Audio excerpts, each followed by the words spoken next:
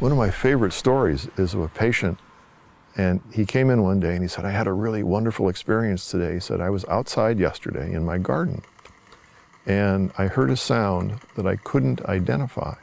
And I kept looking around and it was the sound of rain on the leaves in my garden.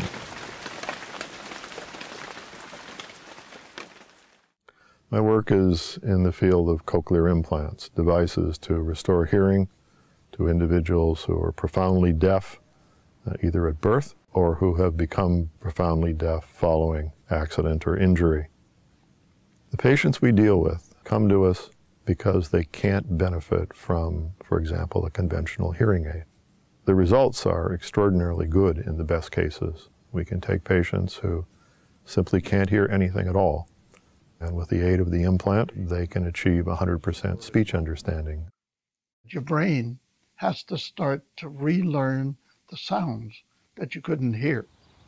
And the ability to be outdoors and to hear a bird sing and to know that it's singing and to know where it's coming from is really the things that have become quite memorable. But it's a whole new novel experience. Changed my life, turned it right around. When I was about 3 months old, my parents had found out that I was deaf and I only had little hearing. And they fitted me with hearing aids, but that wasn't enough. So I got the surgery at 5.5 years old. It taught me not to take life for granted, that you have to work with what you have. And because I got the cochlear implant, I focused a lot at school, and right now I know how to play the piano and the flute. When you can work with a young person born deaf and see them grow and prosper, and it's really reinforcing for everyone. One of our patients that turned out to be tremendously useful for research was a patient who had lost hearing in both ears, and then the hearing in the other ear came back. So that allowed us to have him match the sound quality of an implant with his hearing ear. And we'd always wondered, what does it really sound like? And this was a tremendous help to us in understanding cochlear implants. We first experimented with tones. Here's what tones of varying frequencies sound like to our patient. First, you will hear the sound input to the implant, and then you will hear what it sounded like.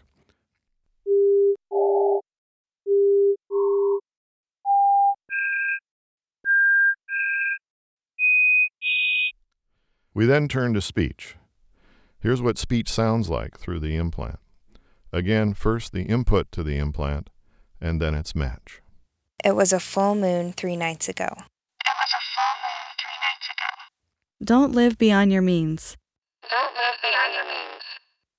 That was an unexpected outcome. That was an unexpected outcome.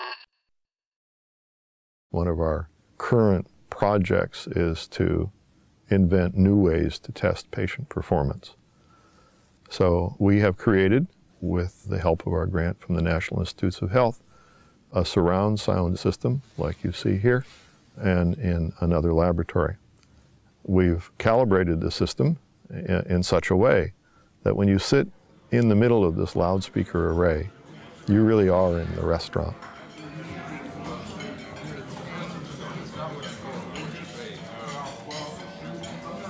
It's really a striking replication of the environment, and it's exactly what we need to evaluate new signal processing algorithms for cochlear implants.